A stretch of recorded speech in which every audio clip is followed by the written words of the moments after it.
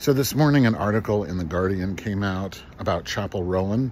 About 90% of it was just her complaining about how awful it is to be so rich and famous so suddenly, and how, terrible it is for her to have to live with so much money and fame. But then towards the end of the article, they asked her a question about the election. And she said, I have so many issues with our government in every way. There are so many things I would want to change, so I don't feel pressured to endorse someone. There's problems on both sides. I encourage people to use your critical thinking skills. Use your vote. Vote small. Vote for what's going on in your city. The change she wants to see in the U.S. this election year, she says, is trans rights. They cannot have cis people making decisions for trans people, period. So why the fuck don't you endorse Kamala? What the fuck is that? Meanwhile, Trump is saying kids are having surgeries to have their genders changed in schools. He actually said that. It's in NBC News.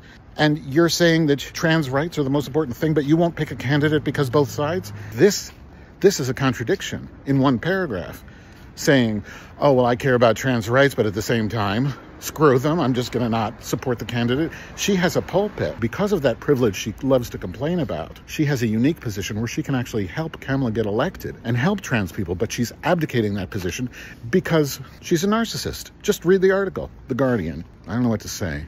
I hope her fans figure it out. You can like her music and realize that she's a completely foolish, narcissistic contradiction with cognitive dissonance.